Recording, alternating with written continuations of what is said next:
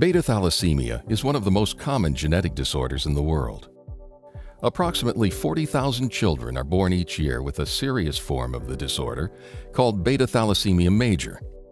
It can cause severe anemia, a condition where the blood does not have enough healthy red blood cells.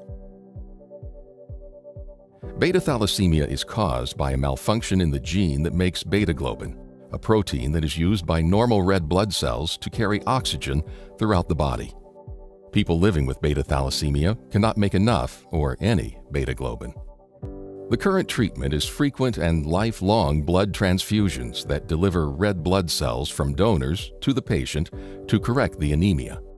However, the transfusions also cause iron to build up in the body, which may cause severe damage to organs, abdominal pain, weakness, fatigue, and joint pain. So patients who receive blood transfusions also must take additional medicines to remove the excess iron. This treatment is called iron chelation therapy. Bluebird bioscientists are researching an investigational gene therapy approach as a potential treatment for beta thalassemia major. In the laboratory, a corrected or functioning copy of the beta globin gene is packaged into a lentiviral vector. The vector contains a small number of parts from the human immunodeficiency virus, or HIV. The HIV parts are used because they are effective at entering cells and delivering the functioning copy of the gene. The vector has been changed so it cannot grow or cause HIV infection. Next, blood stem cells are collected from the patient.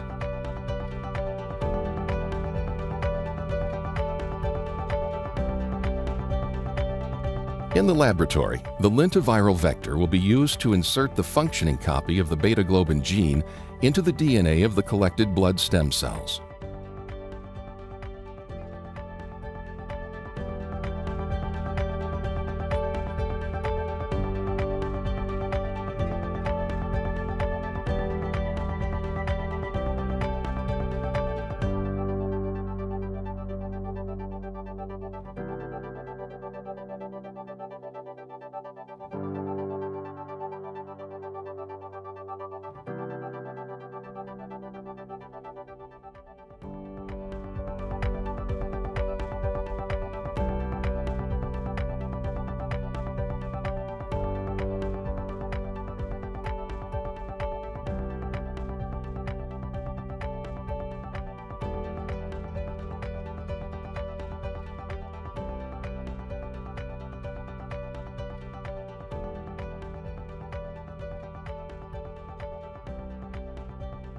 Inside the body, a chemotherapy medicine is used to remove existing stem cells to make room for the new ones, which contain the functioning copy of the beta globin gene.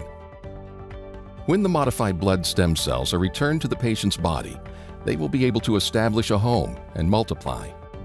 The goal is for the modified blood stem cells to become a permanent source of new blood cells with a functioning copy of the beta globin gene. This investigational gene therapy approach may potentially help patients produce healthy red blood cells and decrease or eliminate the need for continued blood transfusions.